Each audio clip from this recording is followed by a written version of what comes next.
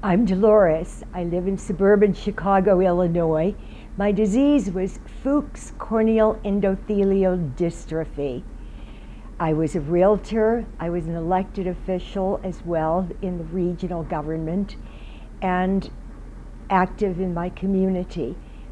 That means that I did a great deal of reading, explaining contracts to clients and customers. Contracts I got to the point I could barely see, much less interpret and read for people. Eventually, I did have corrective surgery for my disease, and today I see better than I have ever seen in my entire life.